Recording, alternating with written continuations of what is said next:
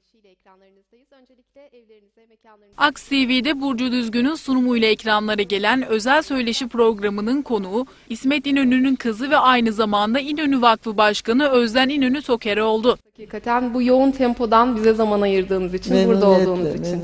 Programda Toker Samsun'un kendisi ve ailesi için öneminden bahsetti. Tabii Samsun çok önemli bizim için, ailemiz için de çok önemli.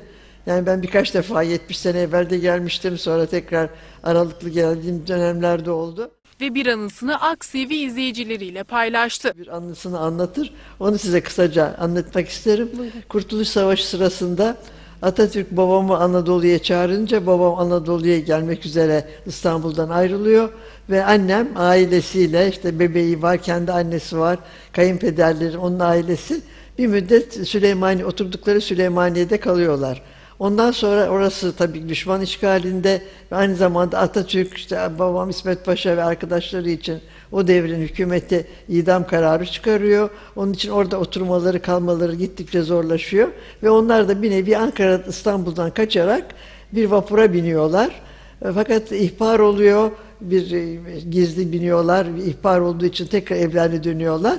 İkinci defa Yeni Dünya isminde bir gemiyle İstanbul'dan ayrılıyorlar ve Samsun'a çıkıyorlar. Düzgün'ün İsmet İnönü'nün kızı olmak nasıl bir duygu sorusu üzerine Toker, babam bize çok güzel bir isim bıraktı. Ben ve abilerim Cumhuriyet'in ilk kuşağıyız. Ben Cumhuriyet'in havası içinde büyüdüm ifadelerini kullandı. İlk 10 yılında doğan çocuklardanız. Yani Cumhuriyet'in ilk kuşağıyız biz. Evet. Onun için bizim tabii çok büyük ayrıcalığımız var. Ayrıca ben kaderin bir cilvesi olarak babamın evinde doğmuşum. Yoksa bizim bütün o kuşak, o dönemde kuşak hepsi aynı şekilde Cumhuriyet'e çok bağlıyızdır. Çok heyecanlıyız, Atatürk'ü çok severiz, çok bağlıyız. Programda İnönü Vakfı'ndan da konuşuldu. Vakfın canlı bir tarih olduğunu belirten Toker, İsmet İnönü'nün yaşadığı Pembe Köşk'ü isteyen herkesin ziyaret edebileceğini söyledi.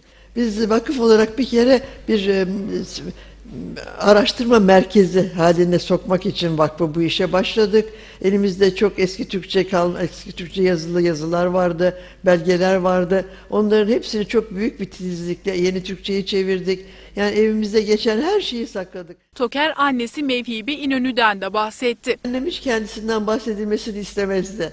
Hatta merak ederlerdi o zaman, tabii bu kadar çok değil ama o zaman gene basında başlamıştı. Merak ederlerdi, ne yapıyorsunuz, nasıl yaşıyorsunuz diye.